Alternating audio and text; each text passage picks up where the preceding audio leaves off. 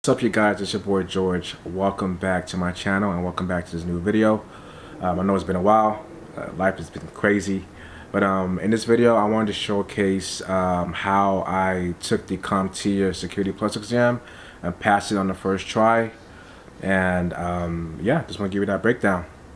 For full disclosure, I am somebody who is transitioning from a non-technical background to the tech field, and I am also a WGU IT student. So I'm currently in the phase of transitioning from a non-technical job to the tech field. And yeah, I just want to showcase what I've been doing. I just got the Security Plus certification, and this certification is not considered entry level, but with proper studying and proper studying techniques and things of that nature, you can definitely pass the exam. I am trying to break in via help desk, and long term I am interested in cybersecurity as well as cloud security. So yeah, in this video I want to showcase what I use to take and pass the exam on the first try. So I have my phone here, I have my notes, and I will break that down for you guys. So if you guys can, please like the video, subscribe. I'm using this channel to document my progress, and hopefully this can definitely provide any type of guidance or you know, just give motivation to people who are in the same position as me. And yeah, let's get it and go. So for the first resource that I use, the CompTIA Security Plus certification is considered one of the top certifications to get, especially for those who are trying to break in. The study materials that I used to pass the exam included the Jason Dion course and practice exam. I'll put the picture and a description of these resources all in the chat, so you guys can definitely take a look at that and take it from there. So the first resource I used was the Jason Dion course and practice exam. Jason Dion, he's one of the highly respected IT professionals in the game. He does a lot of course and content on CompTIA certification and a host of others too. So he's definitely a first resource I think everyone should use, especially if they're trying to get the certification. The second resource that I used was Andrew Ramdaya. I hope I'm saying that right. He has practice exams on these certifications, CompTIA, and I believe a host of others. I use his guidance to help me pass this exam, and I really love the resources because they're straight to the point. They're challenging, but they'll help you, you know, obtain the certification. I also use Josh McAdore's practice exams. If you guys don't know who Josh McAdore is, he pretty much provides, he's a GOAT in my opinion when it comes to like technical content, because he gives out free game, no fluff. His YouTube channel has a host of many resources, whether you're trying to go to the cloud, cybersecurity, or just general IT. So you could check out his platform, guys. Again, that is Josh McAdore. He has a website where it has all the practice exams for the Security Plus, Network Plus, A Plus, I believe I2, and even some cloud stuff too. So those of you guys who are trying to transition, please utilize him.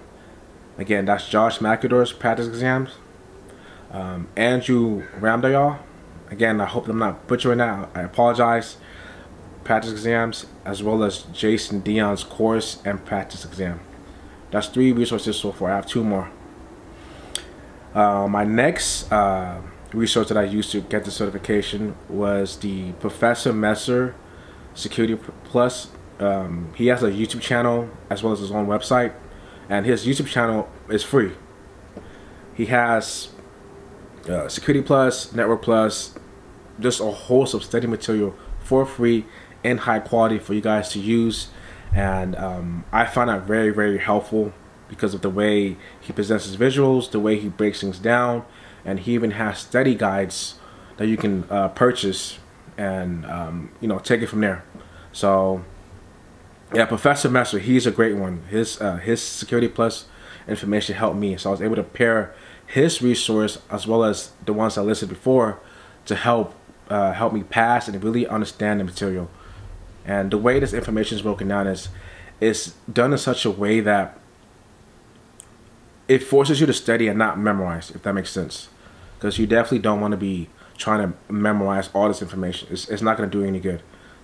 All these resources help you understand what you need to pass the certification, as well as understand the material, and hopefully you can carry out to wherever you're trying to go. My next one is the Get Certified, Get Ahead textbook. It's created by an author named Daryl Gibson. You can find this on Amazon. I got it for about I think $30, $35 on Amazon.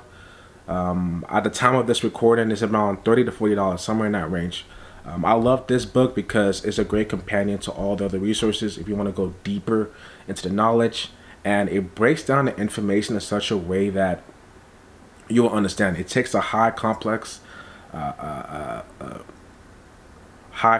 information and breaks it down in such a way that the everyday person, especially those who are trying to transition into the field, can understand. So check that out. It's the Get Certified, Get Ahead book by Daryl Gibson. It is on Amazon. You can go on Amazon.com, purchase it. Not too expensive, and I'm sure there's his resources are on his website too. And yeah, these are my resources: the Jason Dion course and practice exam, Andrew Ramdayal practice exams, Professor Messer Security Plus free videos on YouTube, and the Get Certified, Get Ahead book by Daryl Gibson on Amazon. Again, if you guys maybe missed what I said, I will post all the links in the description of this video, so you guys can utilize and take it from there. The Security Plus certification is also a baseline certification for a lot of gov tech jobs. I believe the listing is the DoD 8570 certification eligibility. Pretty much, in a nutshell, for a lot of government jobs, that is a baseline requirement. And there's a host of other videos on there. I know there's a creator called Simone. She has her community and that I'm a part of, and you guys can check out her videos on that. And yeah, that's how I took and passed the certification, the CompTIA Security Plus certification, and I got that certification. So I hope you guys took value in this video. I hope you guys learned a lot. Again, this certification is a part of my my track to get into IT and further along the line cybersecurity eventually. So I definitely had a lot of fun and challenging moments getting the certifications, but I know you guys can do it. Again, with all this being said, if you're going for certifications, please make sure that you pair that with hands-on labs, projects, YouTube and platforms like TryHackMe have things that all of us can use to build upon our skills, because in this day and age and in this tech market, just having a certification and or degree by itself is not really going to help you unless you pair all that up with hands-on experience. So that is my ongoing journey as well, and I hope to continue to share that information with you guys, and as you guys follow along with me on my journey. Alright guys, so in regards to the Security Plus certification, the key thing is, and that's with any certification, you want to make sure that every single day you are working on practice exams. These exams are not easy, and they're definitely not cheap.